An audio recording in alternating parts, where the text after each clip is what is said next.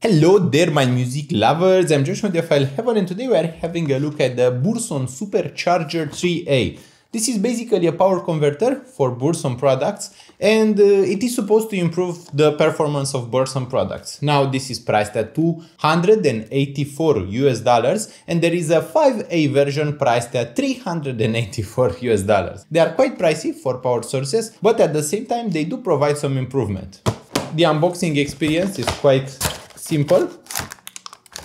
We have the supercharger and 3 adapters for different outlet types. The cable is not detachable, and if you break it, you are done for. We have the Romanian and European one here. It is a very basic adapter, no grounding actually. And after you plug it in, this is pretty much the product you get. This is the power adapter, and Burson actually made a statement about this. They want their power adapters to be simple, to be efficient, and to be elegant. They don't want large power adapters, and they actually invested a lot in research and development for developing something that doesn't occupy a lot of space, is not heavy, but still provides an improvement in sonics. So this is how they ended up with this, the supercharger. I did make a full written review on the Burson Supercharger 3A where I explained the technology inside, but basically it improves the overall operation of Burson amplifiers, and at $284, it is almost half the price of Burson Funk, which I reviewed and which was the main amplifier I paired with the supercharger. I mean, at that price point, it is quite pricey, but there are better Burson products where the price difference won't be that high and where I would recommend it a bit more.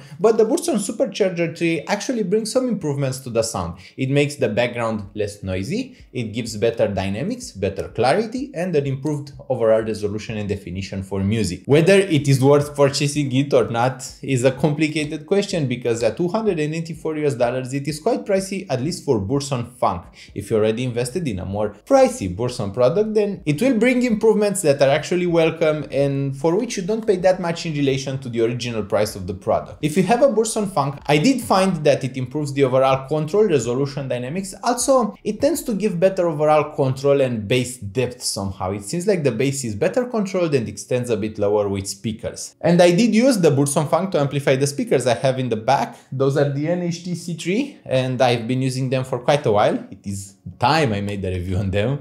They are a very impressive pair of speakers, and they are the pair of speakers that made me give up on my Adam Audio T7V speakers. The supercharger is actually fully recommended by me on Audiophile Heaven. I do think that it brings quite an improvement to the Burson Funk, enough for it to be worth the investment. I do think that if you just purchase the Burson Funk, you should also invest in a pair of quality speakers and in the high quality DAC before investing in the supercharger. But if you already have a setup with which you are very happy, then the Burson supercharger will be a very worthwhile investment to just refine that setup before, of course, you upgrade the amplifier. Burson makes better amplifiers than the Funk. Burson also makes better DACs. And I hope that this video has been enjoyable to watch. I hope you'll give a like to this video. Also press subscribe if you want more content. I thank you for watching and I hope you have an awesome weekend there. Bye bye.